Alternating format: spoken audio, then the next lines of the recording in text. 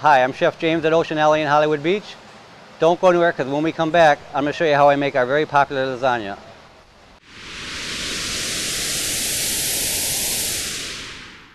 Welcome back. I'm Chef James from Ocean Alley in Hollywood. I'm going to show you how we build our very popular lasagna.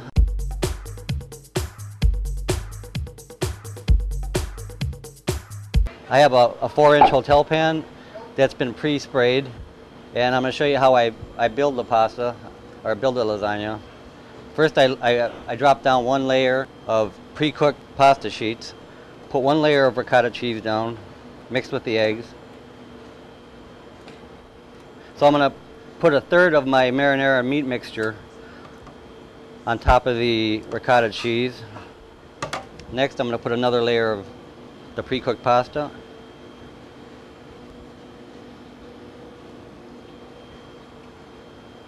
Then I'm going to add the rest of the ricotta cheese and egg mixture. Spread that out evenly. Another third of the meat sauce. That is about half of what I had left. Next, I'm going to put a layer of shredded mozzarella cheese on top of the meat sauce.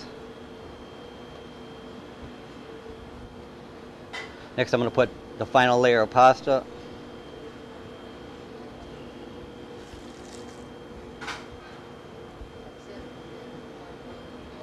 Okay. Now I'm going to put the rest of the meat sauce on top.